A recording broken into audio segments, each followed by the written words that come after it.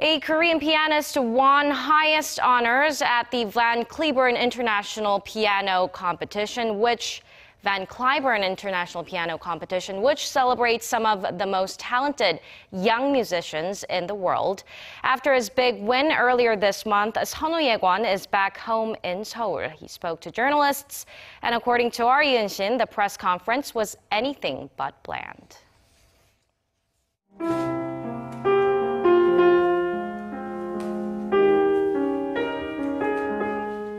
Litany for the Feast of All Souls by Franz Schubert. The Austrian composer's piece is brought back to life by a young performer's fingers. And this work is particularly special to Korean pianist Sunwoo Ye-kwon.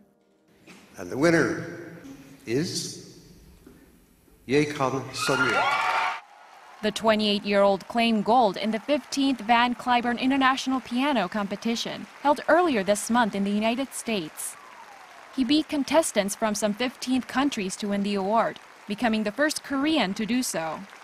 Sunwoo says he was nervous at first, but playing Schubert's masterpiece in the preliminary round reminded him of the joy of music. And critics say, on top of his unique style, it's this sincere appreciation for the art that makes his performances so extraordinary. I was stressed out and felt a lot of pressure, but I wanted to focus on music itself. When I'm going through a hard time, playing these beautiful melodies cures my soul. I want to be an artist who can make my audience feel and experience what I feel, the comfort that music can offer. Like so many performers and composers I look up to, I want my music to come from the heart. The young artist's professionalism and preparation showed as he played a couple of pieces at the press conference, and the crowd got spellbound by his penetrating yet subtle melodies.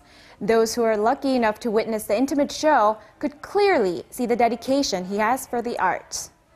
While winning the Cliburn competition brings much prestige and is a life-changing opportunity, it is by no means the be-all and end-all of a pianist's career.